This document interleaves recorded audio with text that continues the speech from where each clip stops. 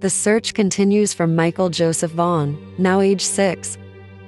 We will not stop searching and investigating his abduction until we find Michael and bring those involved to justice. Through the course of our investigation, we received credible information that the remains of Michael Vaughan could be found in the backyard of 1102 Red Wing Street in Fruitland. As a result, the Fruitland Police Department was granted a search warrant for the residence, along with to include the front and backyards. The search warrant was served on Friday, November 11th, in the late evening. Upon entry, officers encountered Sarah Wandra, 35, one of the known occupants of the home. Fruitland Police arrested Sarah Wandra, 35, as there is probable cause to believe that she had knowledge of Michael's death and failed to report the death to law enforcement. The following day, the Fruitland Police Department, joined by the Idaho State Police, Idaho Mountain Search and Rescue, Fruitland Fire Department, and the Fruitland Public Works Department, began a very methodical excavation of the backyard of Wandra's home.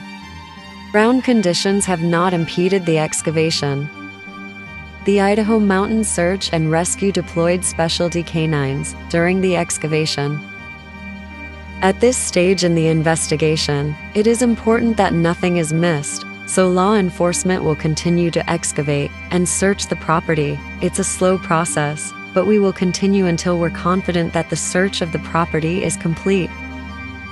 Chief G.D. Huff said, "We are encouraged and remain hopeful that our investigation will lead us to the truth. It is our belief that there are others who have knowledge of the abduction and death of Michael Vaughan. This investigation is ongoing."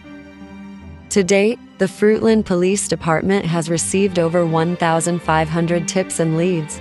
We have received many new leads since this portion of the investigation began on Friday. We would ask for your patience as we continue to work through this. We would also ask that the Vaughan family's privacy be respected. We will post updates as information can be shared. If someone has or learns of information that can help find Michael, we want that information now. Tips can be sent to find Michael at fruitland.org or to crimestoppers343cops.com. Tips may remain anonymous. Please keep Michael in your prayers. I will continue to share official updates as they are made by Fruitland's PD.